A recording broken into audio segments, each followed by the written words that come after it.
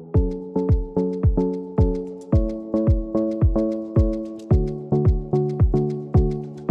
I was growing up, I didn't have a choice also.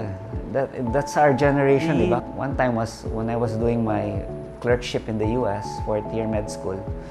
I talked to him, I said, "Dad, can I just take masterals and I'll just be an architect?"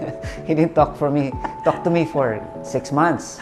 So until I finally relented. That was the perception that, wow, you swept Donna off her feet, you're from this wealthy family.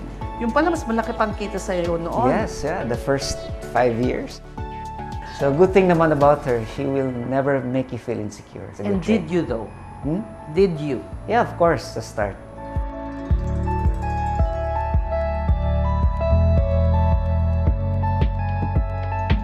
There were a lot of new technologies kasi na I was one of the first who started in Cebu. I was one of the first who started eye drops lang, anesthesia. And then we brought in the first of its kind na LASIK machine.